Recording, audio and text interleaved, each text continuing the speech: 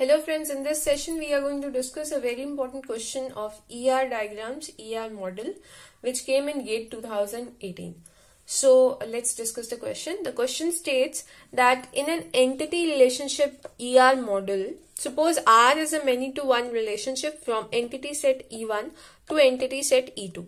Assume that E1 and E2 participate totally in R and that the cardinality of E1 is greater than the cardinality of E2. Then which of the following is true? So the question states that E1 and E2 participate in a relationship R, which is a many-to-one relationship from E1 to E2 direction, and the other thing is that both of them participate totally in this relationship.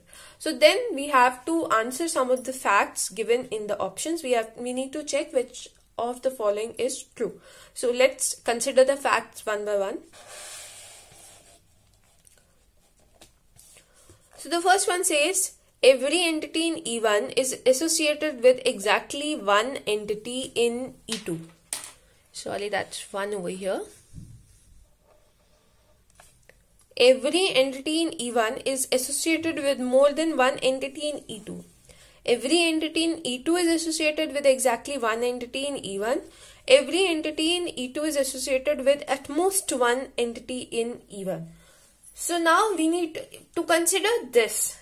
A very simple solution that I use always for myself is I just draw a relationship set diagram for this.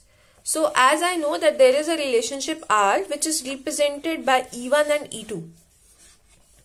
So I draw a diagram of this form, and I've been given that E1 to E2 is many to one. So if you just see the black lines, these represent a many to one relationship, right? Many to one, because 1, 2, 3 all are going to A.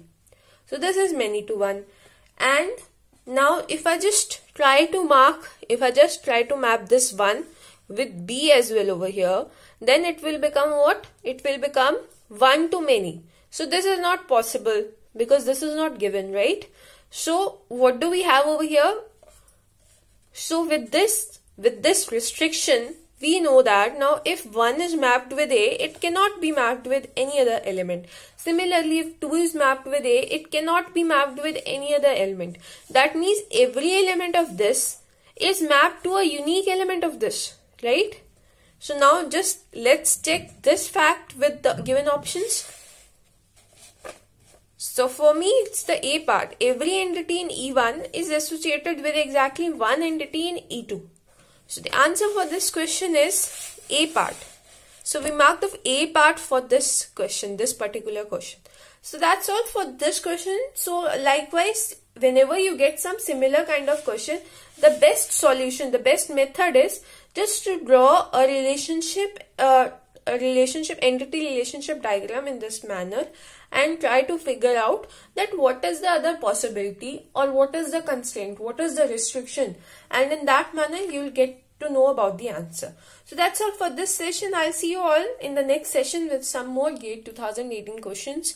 Till then, stay tuned and happy learning. Thank you.